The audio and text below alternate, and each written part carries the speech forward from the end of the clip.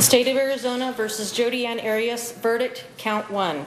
We, the jury, duly impaneled and sworn, in the above entitled action, upon our oaths, do find the defendant as to count 1, first-degree murder, guilty. We, the jury, duly impaneled and sworn, in the above entitled action, upon our oaths, do find that the aggravating factor, especially cruel, has been proven. Signed, foreperson. State of Arizona versus Jodi Arias, sentencing verdict. We, the jury, duly impaneled and sworn, in the above entitled action, upon our oaths, unanimously find, having considered all of the facts and circumstances, that the defendant should be sentenced. No unanimous agreement. Signed, foreperson. Let's bring in now the jury foreman, Bill Zervakos. Good morning, Bill. It's really great to have you here. You did say you had a hard time believing she would be capable of just looking at her, that she could be capable of doing this. Yeah, that's true. I mean, when I walked in the courtroom the first time and looked at who the defendant was, you know, it's hard to put that in perspective. When you look at a young woman and think of the crime, and then you see the brutality of the crime, it just doesn't wash. So it's very difficult to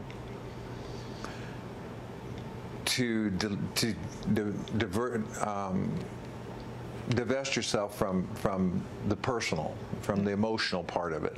You did find her guilty of killing another man and taking another life. You said you did not believe her story that she murdered Travis Alexander in self-defense, but you say you do believe that Travis Alexander did emotionally and mentally abuse Jodi?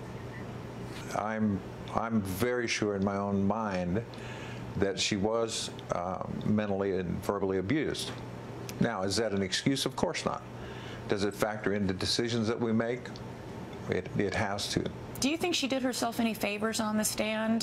There's been a lot of debate over whether those 18 days of testimony helped or hurt her. No, I think 18 days hurt her. I think she was not a good witness. You know, we go into, we're charged with going into presuming innocence, right? But she was on the stand for so long. There were so many contradicting stories. I think the way the prosecutor was with her, he's known for an aggressive style. I think it was very hard. I think it'd be difficult for anybody. I don't think I want to sit on the stand for 18 days.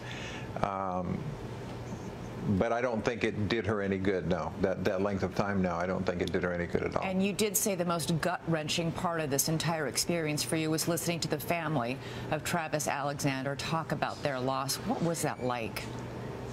Yeah, that's a great question, Elizabeth. If only I had a good answer. Until you're face-to-face with people that have gone through something like that, it's something that you really can't put into words. I'm 6 feet away from somebody talking about a horrendous loss.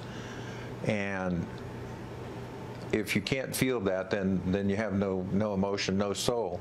And yet we couldn't allow ourselves to be emotional on the stand. We couldn't allow ourselves to show emotional, though I sure some came through. And I'm very, very proud of my peers and my jurors that were with us, because they did a fantastic job of holding it together.